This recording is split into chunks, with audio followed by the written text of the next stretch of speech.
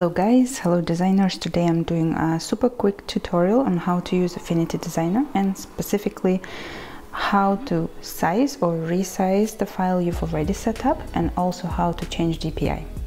You may ask why you actually want this, but it depends on where your illustration is going. For example, I've come across that if somebody wants to reference your work online in the internet, or you submit your work to participate in a contest or any other reason, then they ask for a file to be a specific size, and if it's going to the internet it has to be 72 DPI size. However, if you want to print your work and you want to keep the quality of the work, then it has to be 300 DPI.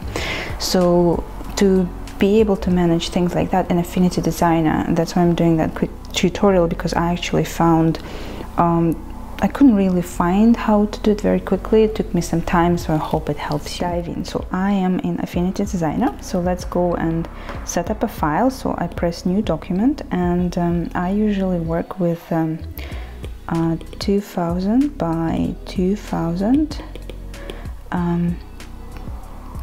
file, and I keep my DPI pretty high. So here I'm going to choose 300.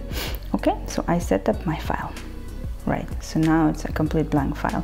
Okay, let's add an illustration so it looks real. So press place image. I am gonna look up an illustration here. I think this one is cool. Okay, right, here is my illustration. Okay, so how do you change the size of the file? So you press here. Oh, you can't see it actually. Over here on the three dots, like a file with 3 dots, and you look for an option to resize. So you press on resize, right? And here you have an option to change the size. So now the width and the height is 2000 pixel. At your points, let me see, picas, inches, feet, yards, millimeters, centimeters, meters, pixel.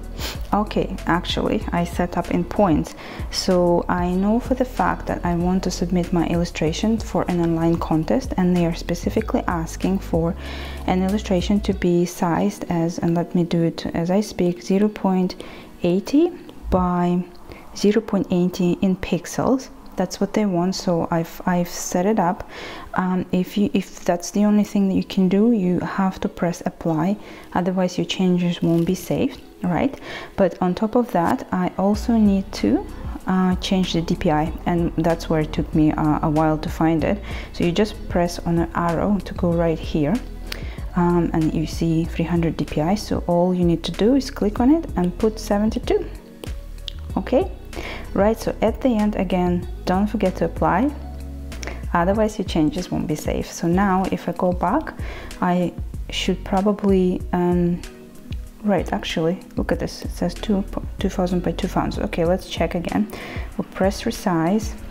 Interesting, it hasn't been changed. Let me go back to pixels, press 0.80 by 0.80 and I press apply. Right, maybe I have to yes, it looks like you have to individually save every single step, every single change. So now you see the size of the image change, 1080 by 1080, and I'll just double check if the DPI is been kept 72. Okay, so that's it. That's as easy as that. You can then export your illustration and send it to the wherever you're sending it. For watching, I hope this video was helpful. Let me know if there are any other functions you're struggling in Affinity Designer, and I will try to help you if I can. Thanks, bye.